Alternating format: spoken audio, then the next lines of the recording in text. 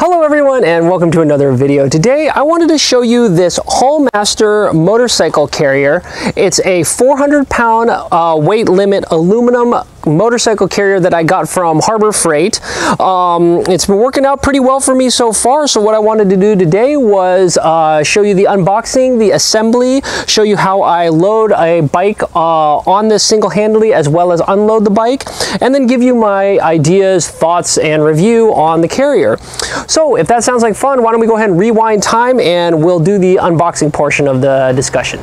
All right, so before we get it out of the box, I want to show you the condition of the box as it was delivered to my house. This is the biggest FedEx fail I've ever seen. Look at this. This is hilarious. Oh man, and look at this. You can see the shipping label on it, and it got torn after the fact, so I'm pretty sure this was a delivery failure. This is FedEx's fault, I'm pretty sure. Look at this. This box is totally ridiculous. I just came home and this thing is just sitting in the driveway, smashed up like this. Let's flip it over. Oh boy. Yep, look at this. Well, luckily I think this is a big chunk of aluminum and hopefully it's pretty bulletproof. So let's get it out of the box and see if all the pieces are still there even after this epic delivery failure. All right, so let's get it out of this, again, epic failure of a delivery. In fact, oh gosh, see, look at that. It even just falls off. Okay, well, let's get the boxes open and see what comes inside. So snip off those guys. And, well, yeah, I guess I can just kind of, again, tear it apart because they already tore it mostly apart in shipping. Okay. All right, so it's got some styrofoam and some pieces. Okay, let's get rid of this. Okay, some instructions.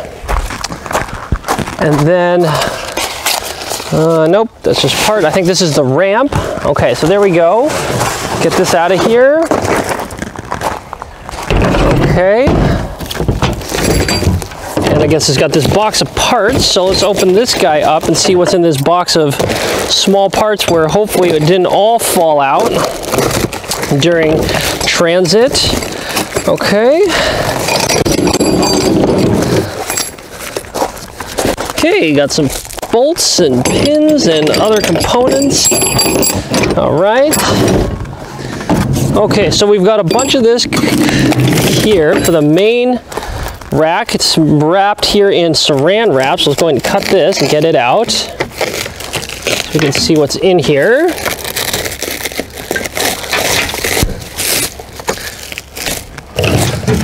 Okay. All right, got some tie wraps, which cut off. This comes in more cardboard. Let's get this guy out. Okay, so I think this is the actual part that goes into the 2-inch receiver. Okay, some cardboard. At least that's kind of nice to only keep the finish from scratching during transit. But okay, so this looks like it. So I think these are anti-rattle mechanisms, and then there are 3 of these big pins, which I believe are probably to secure the wheel. So we'll take a closer look at what these 3 pins do in a second. So we've got those, and then looks like we've got another box of small components. Let's open this up and see what it looks like. I think this is probably more of the anti-rattle mechanism. So it's interesting. It's a different style of hitch anti-rattle mechanism. Okay, so let's see if we can get everything here on the table at one time, just so we can see all the parts. Yeah, I think all that, oh no, so this is, I think, the anti-rattle. These are, like, I think for tightening the wheel. Okay, so you got a 5/8" hitch pin with cotter pin, and then 2 extra smaller cotter pins. We'll figure out what those go to. No, sorry, take that back. 3 extra small cotter pins. Okay. Nuts and a lock washer and a larger bolt. And the instructions. Okay. So that's everything in the box. Okay, so let's just take a look now at the instructions and get this guy put together. It should be pretty fast, I think. All right, so let's get this guy assembled. So let's start with the main piece. Make a note that it is not symmetrical. There is a rear, as you can kind of see by the reflectors, and then a front end which has no reflectors. So let's face it like such, okay? And then let's call this the left side. So we're gonna take the left side. You notice there's a couple of holes on the left side. So what you're gonna wanna do is grab these wheel tightener brackets that they gave us.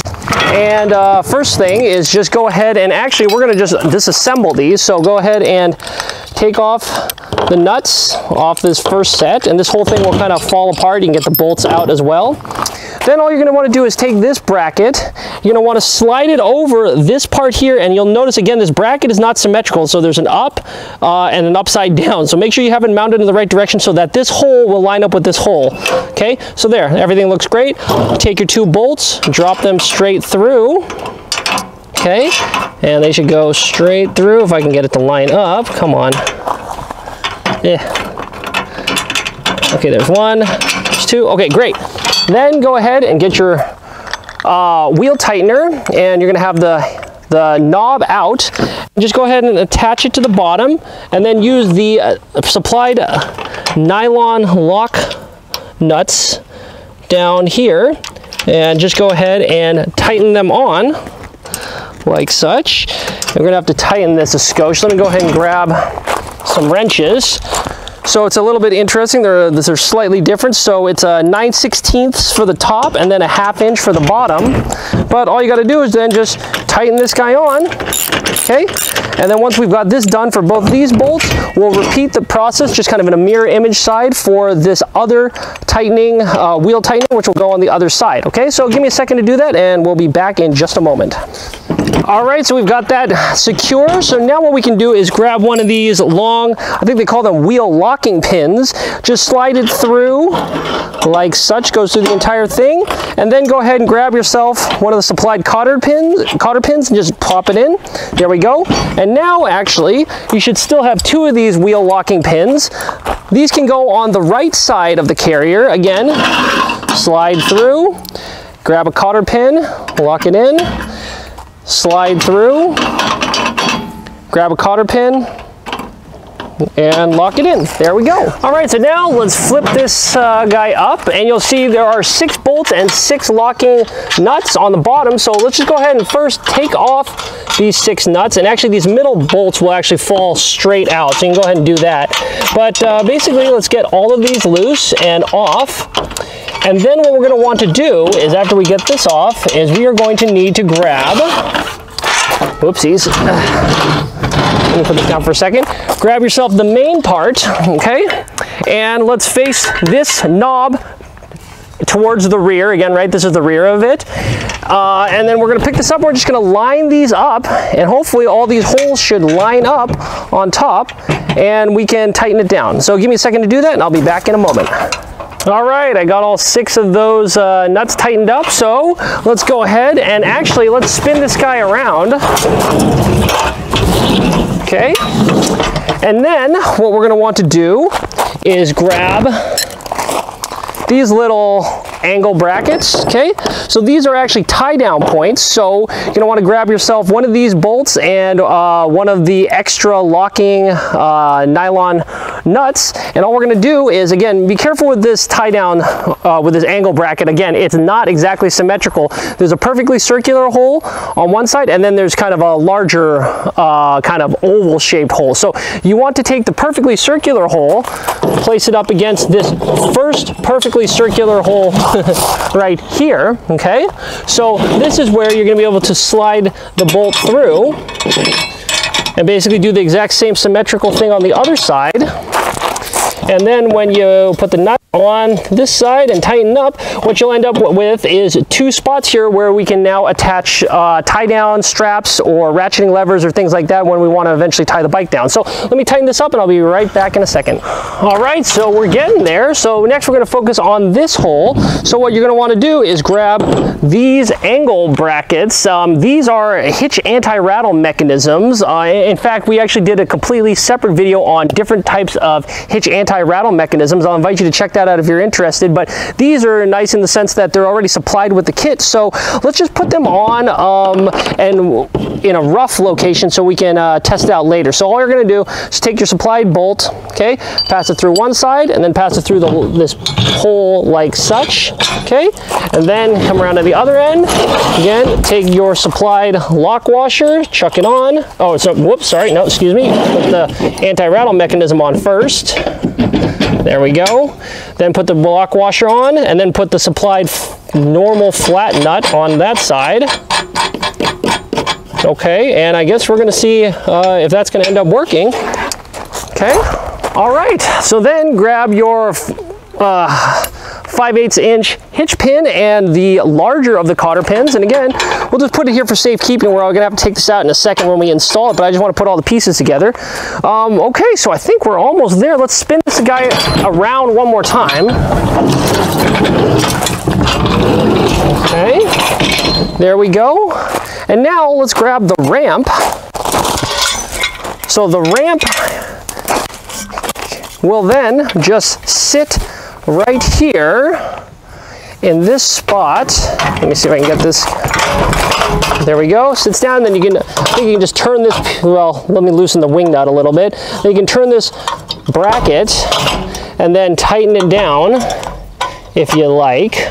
Okay, and then this guy right here, this knob, will also move this to push the ramp and hold it everything securely in place. So I'm just going to tighten this up a skosh just for giggles, and okay, all right. I think we got it all together. Now let's go ahead and run around to the back of the van and see if we can plug this into the 2-inch hitch.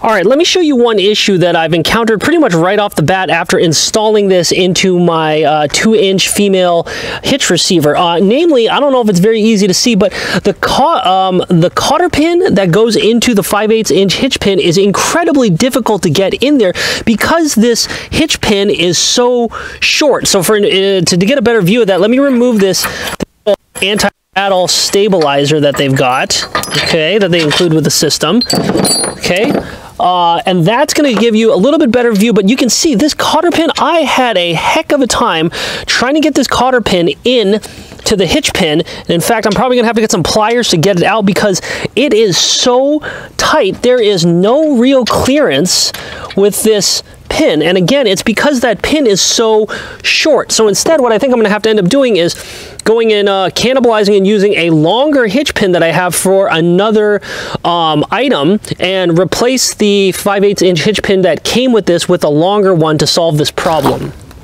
Okay, now one measurement that might be helpful is also we want to see how far does the end of this motorcycle carrier extend past the center point of the hitch pin. So basically we can see how far back does this extend and how much length does this add to your rig. So if I go ahead and measure this from the center of the hitch pin to this very end of the cap, it's 33 inches. So it looks like this motorcycle carrier is going to extend 33 inches past the center of wherever your hitch pin is on the female end of the receiver.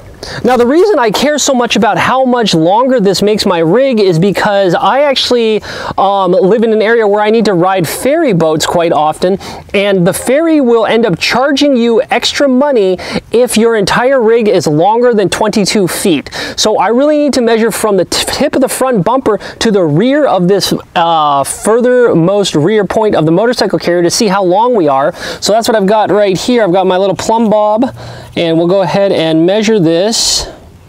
And it is 22 feet 3.5 inches. So shucks, this thing is too long by 3.5 inches. So I'm gonna have to come up with a way to basically shorten this thing by 3.5 inches. So I need this entire carrier to move forward 3.5 inches.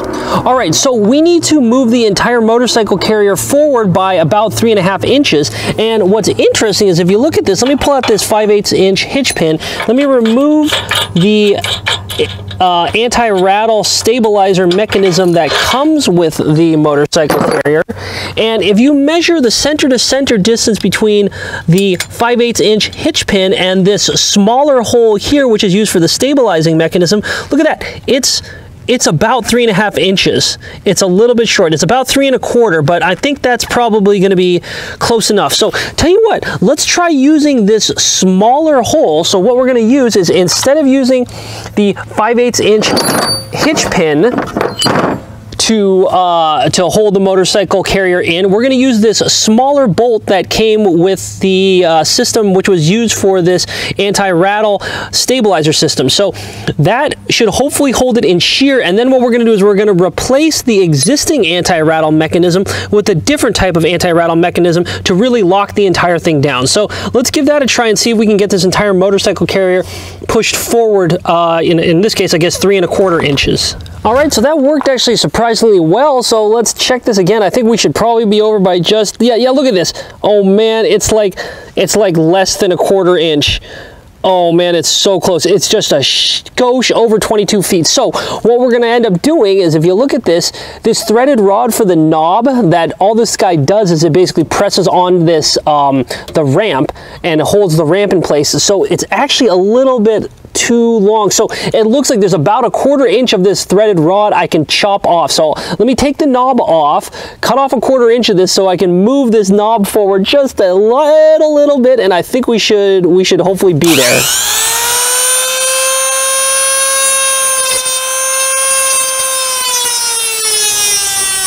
All right, so we've gone ahead and chopped off 1/4 inch, and we got this knob back on. So let's go ahead and check it again, and look at that, exactly 22 feet, just a skosh under. So perfect, we are finally within the length limit that I'm looking for.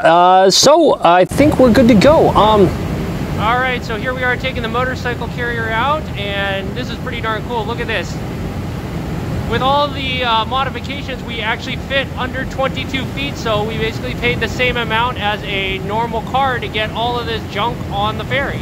Maybe before we leave this discussion of this knob actually, it's super cheesy the way that it's put together. It's basically got another nut here, and all it's doing is it's binding with the knob to make it so that it will twist this entire threaded rod. So if this were to rattle loose, if this nut were to rattle off and come apart from this knob, this thing would just spin freely. In fact, the whole knob would just come off, and you might not be able to get the ladder, the ramp off. So that's probably one thing I don't want to have happen when I'm in the middle of nowhere. So I'm gonna go ahead and put a little bit of Loctite on this so that I can make sure that this knob and the nut stay on the threaded rod, even if we're rattling down some dirt roads. All right, now that I've got this installed, I realized I actually put these brackets on upside down, right? So they're actually supposed to be used for your tie-down strap. So you're supposed to be able to put your tie-down strap here, crank it down, and hold down the bike. Now, as you can probably imagine, one issue with this is if we're to somehow, if this bolt were to kind of rattle loose on the highway and there's some tension on this could swing like that, right? And the whole strap could become loosened, which is obviously not good. So really, these should be installed the other direction. So let me loosen this a skosh more. Okay, and then they should go like that. All right, so I'll take both of these, turn them the correct direction. So now there hopefully isn't that tendency, even though this strap has got tension on it, this is not going to flip around. So all right, let me go tighten this back up, and we'll be back in business. All right, since we repurposed the bolt hole up there so we could shove the entire motorcycle carrier forward and closer to the vehicle, we can no longer use these supplied anti-rattle mechanisms. So what we're going to do is we are going to use this other style of anti-rattle mechanism. And again, I made a completely separate video talking about these types of anti-rattle mechanisms, so I'll link to that in case you're interested. But these things are pretty darn simple. They just go like such, like that, and then we take our washers and our lock washer and our 3/4 inch nut and just tighten this up. So I'm going to go ahead and install this, and we'll see how this does. All right, so I don't know if you can see too easily, but what I've done is I've now replaced, right, so the hole up here used to be for these guys, right? So this was the supplied anti-rattle mechanism that came with the kit, but what I've done is now I've just pushed the entire motorcycle carrier forward and lined up the hole that this bolt used to go through with my hole in the receiver. So basically now I'm using this hole to basically hold the motorcycle carrier in. So what I've done here is I had to go get a smaller bolt. The bolt that came right here with the kit, as you can see, it's actually quite long, so it was a little bit too long, but basically a trip down to the hardware store to buy a shorter bolt along with a nylon lock nut to make sure it doesn't come off in transit. And basically now I've got a replacement now, so instead of using the hitch pin that came with the kit, right? We talked about why this hitch pin didn't work so well, right? There wasn't very much clearance to get this cotter pin in and out, but now I've got this smaller bolt with a nylon lock nut. So it does the same thing, and I think we should be ready to go. All right, so now that we've got it installed in the hitch, let me show you how I actually load a bike on, and actually you can do it single-handedly with one person. Okay, so a couple of things to note. One thing is I found it's a little bit easier if you have this where the side you're gonna load on, so we're gonna load it from the passenger side and flop it on. You have a little bit of a hill or a little bit of a up step on this side. That way the bike isn't gonna have to be lifted quite as high, but yeah, that's not a necessity. It's just a nice to have. I've loaded this when it was perfectly flat, and yes, you can manage. It just takes a little bit more effort. The first thing I wanted to mention is if you notice, what we're gonna be doing is the bike is gonna be coming up on the passenger side of the ramp. So you're gonna have a 200 or 300 pound bike pushing down on this far side, and if you notice, this thing's got a little bit of torque, a little bit of twist to it. So I don't like that when I'm loading it. I want to try to minimize the amount of motion, especially minimize the amount of torsion that we're putting on the hitch. So to do that, I've just gone ahead and got myself, I made some, this is actually a wheel chock for my van that I made, and I'm just going to grab my, my jack that I use for changing the tire on the van, and I'm just going to go ahead and put it underneath, crank this guy up a little bit, and basically I just want to stabilize this side where we're going to be loading the bike on. So now, as you can see, now, there we go. Yep, that's a lot better. There's no motion at this point. So that's the first thing I do. Next, let's go ahead and get the ramp off. So the ramp is pretty darn easy. All right, just loosen it, pop him off, okay? And then take it, and then it just sits on that like such. Whoops, looks like I got my bike a little bit in the way. Let me scoot the bike back a skosh. And this actually brings up an interesting point. As you'll notice, when we set up this whole thing, it takes quite a bit of lateral space for this entire maneuver, right? You're gonna have quite a bit of a run up. So this is, I guess it's not anything specific to this ramp, it's all these styles of motorcycle ramps, right? Where you're gonna need a lot of space on the side in order to be able to do this. So we went to a campground one time, and when I backed into the campground, there wasn't all this room. There was a big bush here, so it was a little bit hard to do. I had to maneuver the van to be out in the road while I loaded and unloaded the bike. So again, just a minor thing, something to think about if you're thinking about this style of motorcycle carrier where you have to haul it up a ramp. There are other styles of motorcycle carriers that I've seen which have basically like a hydraulic jack here, which basically picks up the bike by either like the skid plate or right on the bottom. So that doesn't need as much room, but those are also a lot more expensive. But anyway, I digress. I think we're getting off on a tangent here. Okay, what was the next thing to do? Oh yeah, we're loading this on. So I'm gonna come back here. I'm gonna open up the wheel, the front wheel spacers as much as possible. So these stabilizers, I'm gonna open them up. Then I'm gonna take out the pin and take out the rod for the front wheel. So the front wheel is gonna sit right here in this location. So I'm gonna keep this close on hand.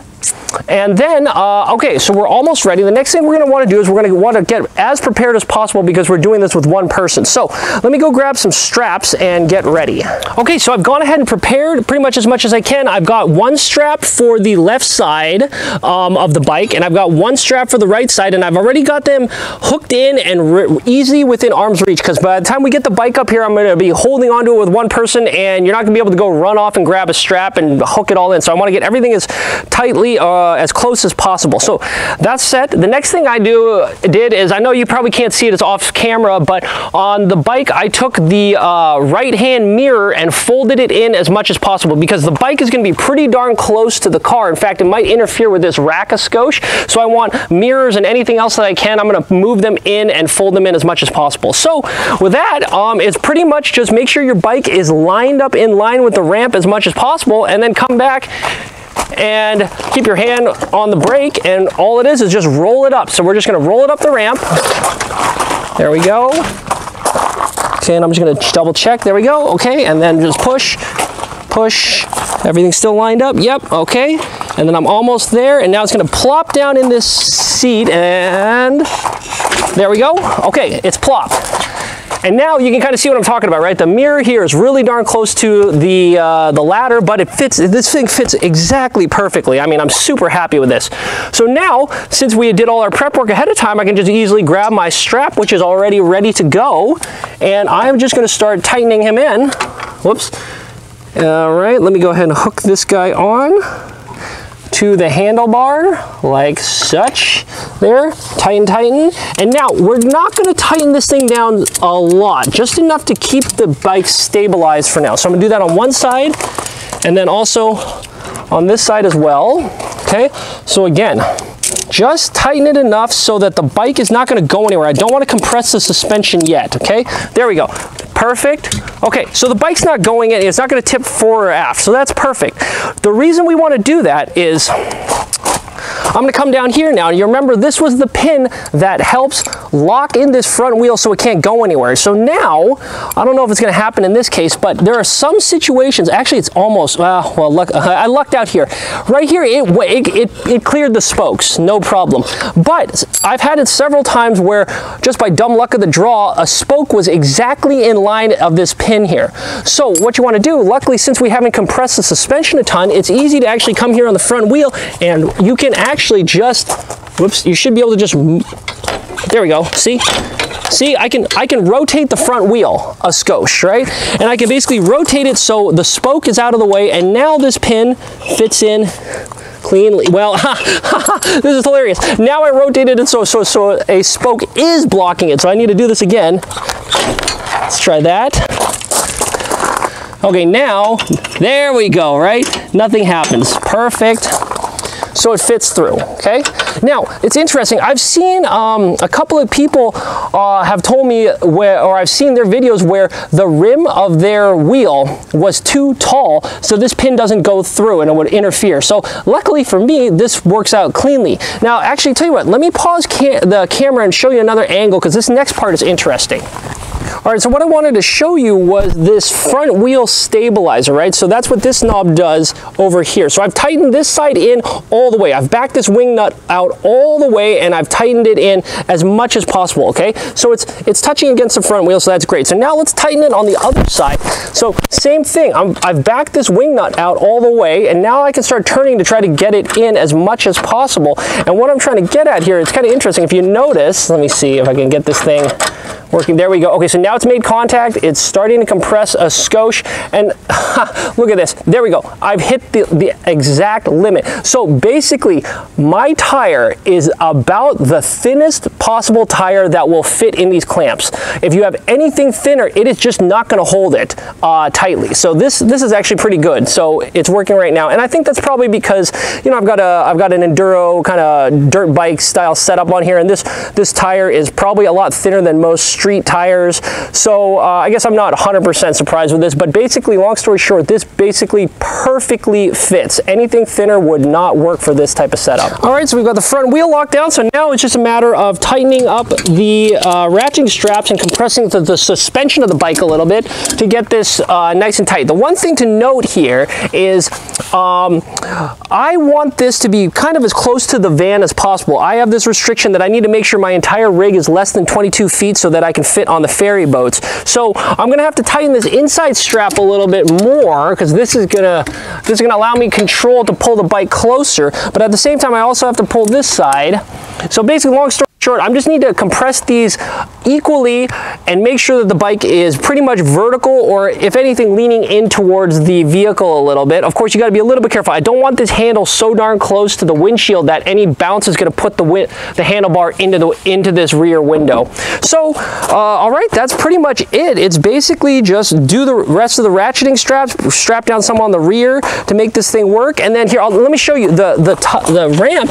It actually fits perfectly in. Even if you've got ratcheting straps and things like that going in here, you can still weasel the ramp in after you've done all the ratcheting, and then tighten this thing up, and you can be off on your way. So this actually works out surprisingly well. All right, and actually now that I've got the ramp off, I kind of wanted to show you one thing. I've got the bike strapped down, and I don't know if you can see that very easily, but it's definitely kind of bent, right? That main member, the two large bars. In fact, I bet we can get a better view if I come over here and look at it straight on down the edge. Let me see, is that, yeah, you can kind of see it there. Can you see? All that tension from all the downward force from the front and rear wheel, it's kind of bending these two main bars. Like this bar, if you look down the edge, I think you can kind of see that it's actually, let me see if I can get a good angle that you can actually see everything. It's kind of hard to, yeah, I guess you can kind of see it there, right? Right, that it's a little bit bent. But when you unload the bike, this thing actually comes back straight. So again, this is a little bit interesting, is maybe the correct adjective for this. But I guess, you know, what can you really expect for a carrier like this? So again, I just wanted to point that out to you, that if you strap this thing way down, this entire member, right, the entire crossbar, you know, from there, that point is lower than the middle, and then it comes low again, so it's a little bit bowed, but you know, it seemed to work okay. It didn't fail catastrophically so far. So just to compare, you can see now that we've got the bike unloaded, the rack goes back to, yeah, pretty much darn straight. So that's good to know. So when it's loaded, you know, it looks like we did not actually get to the, you know, the plastic deformation point on that stress strain curve. Looks like we stayed within the linear range, staying here within kind of Young's modulus. So we basically don't have any permanent warpage in the rack. So that's definitely good. All right, so getting the bike off is pretty much the opposite. We're just gonna go ahead and loosen our ramp, pop them off, comes out barely between the straps, so again, good clearances. Then I'll go ahead and grab my jack stand. I'm gonna just brace this side. Okay. All right, then we'll go ahead and grab our ramp, just sit him on. It's looking pretty good. Okay, now I guess it's kind of the long and non-trivial task of loosening and untying all of our tie-down straps. So tell you what, I'll pause the camera and we'll be back in just a second after I manage to get all of these tie-down straps loose. Okay, and then before we loosen the tie-down straps, we're gonna wanna come here and loosen up the front wheel holder. So again, spin these guys out completely to give the front wheel as much movement and play as possible. And then what we're also gonna wanna do is, again, pull the pin that locks the front wheel down. So pull out this rod, set him aside. We're actually going to need him in just a second. All right, so now I think we're ready to loosen the tie-down straps. Now again, remember, I pushed my motorcycle carrier as close to the vehicle as possible. So actually, this right handlebar is kind of close to the to this rear window. The last thing I want is I don't want to loosen the straps and have the handlebar go right into the window and shatter it, right? So what I'm actually going to do is I'm going to loosen the ones that are closer to the vehicle, so the ones on the right side of the motorcycle. So I'll loosen those first, so if anything, the bike is going to tip outwards, not inwards towards the vehicle, okay? So all right, so I'm going to go ahead and start with some of these rear ones, and these ones should come off easily because you know, the rear suspension, I don't think I compress quite as much as the front suspension. So again, I'll go loosen this guy. Okay. Okay. All right, and now here we go. So I'm going to loosen them slowly with these ratcheting straps, and I'm going to loosen the one on the inside first, so the bike should swing out a little bit. So I'm just going to brace this and get it ready for this. Okay. And here we go. Let me pop the strap. There we go. No problem. All right. Okay, so popped. Okay, there's one strap loose. Let's go ahead and get this other one loose. It should also pop a little more. There we go. See, it's popping out. Good, good. Get that strap clear. Okay, now I'll loosen this last one. And there we have it. Okay. Let me just pop these off the handlebars so we have a nice, clean, easy way to work. Okay, perfect. So now what I'm going to want to do is it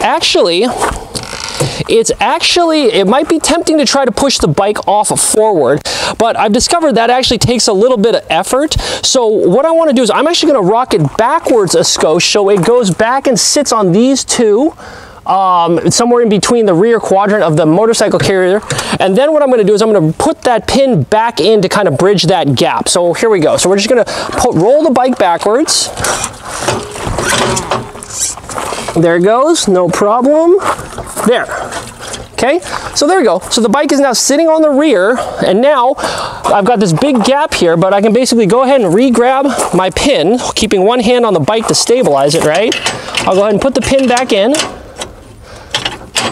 Put the cotter pin in so this guy can't move. There you go. Now I've got a nice platform that the front wheel can roll across, right? So now just keeping your hand on the brake, front brake, pop, pop, pop, down, down, down, down, down, down, down, down, down, down. There you go. And there we go, bike's off. All right, so there you have it, the Harbor Freight motorcycle carrier. Again, I think I'm pretty darn happy with the thing, considering the amount of money I paid for it. So remember, Harbor Freight always seems to have their 20% off coupon deal. In fact, I don't even think I received the coupon. I think I just went and Googled Harbor Freight 20% off coupon, found a coupon code, applied it to this thing, so it knocked this thing down to right about $100. So for $100, what can you really expect, right? This thing is working great for me so far. Doesn't have all the bells and whistles that I'm sure other motorcycle carriers have. We saw that it takes quite a bit of lateral space to load and unload your bike, but you know, we were able to customize this. We could move it forward as we needed to. It's fairly lightweight, and for my purposes it works great for my little dirt bike here. I've taken this thing on, I don't know, probably 4 or 5 trips so far, probably put around 500 miles going down the freeway, in campgrounds, a couple of little minor bumps, but again, nothing major. Of course, I'm in a van, so I'm not going to be going on any giant off-road pothole-ridden things, so I can't really speak to how well the motorcycle carrier is going to hold up in that situation. But you know what, I mean, that's exactly why I have the motorcycle carrier. So I actually leave the van in the nice smooth paved campground, then I can just deploy the bike and then ride the motorcycle up on these kind of nastier trails, and no problem, and that handles well. So like I said, I'm thrilled with this. It's nice and compact. I think this is about as compact and as tight a configuration you can have, where the motorcycle is as close to your vehicle as possible. We saw that you're able to do that with this carrier. So I am pretty darn happy with it so far. With that being said, I think this is probably a great spot to leave it. I hope you enjoyed the video, and if so, I also hope you'll consider subscribing to the channel. If you just scroll a little ways down and click on that subscribe button, surprisingly, it really does help me continue making these videos. And the new videos, remember, they should come out every Monday, so I hope I'll catch you at one of these future discussions and we can all learn something new together. So until I talk to you in the future, I think I'll sign off for now. Talk to you later. Bye.